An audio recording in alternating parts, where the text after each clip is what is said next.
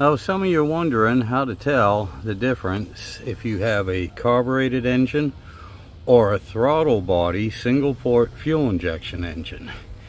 Kind of hard to tell if you're not familiar with them by just looking at the engine, but I'll show you the difference.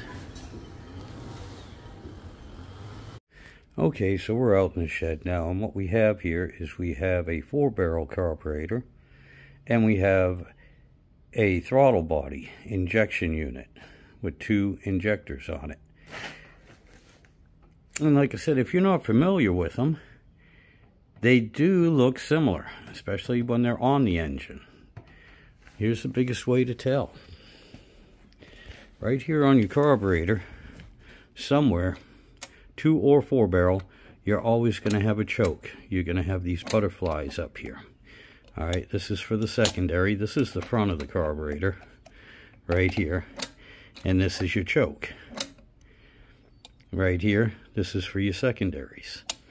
Okay, and why do they call it a 4-barrel? Okay, you see those little tubes right here?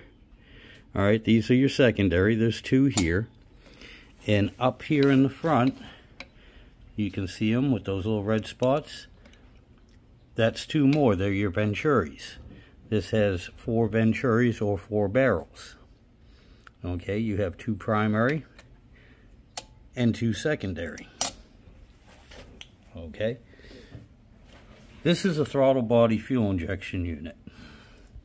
Right here are your 2 injectors, and if you notice, there's no choke, there's nothing on top, it's just open. Now with the Magnum engines, you have something that looks almost exactly like this. The only difference is it does not have the injectors in it. It just lets air go through it. That's what your multi-port fuel injection units do.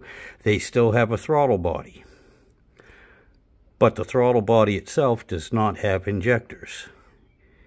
Okay, and the reason why we call it a single port is because it just has one big opening on the intake manifold instead of 8 small ones or 6 small ones or 4 small ones for each individual injector. These right up here are your 2 injectors. And that's basically it. That's the easiest way to tell them. If you want to get into more depth and learn more, watch the longer video. I'll put a link to it in the description.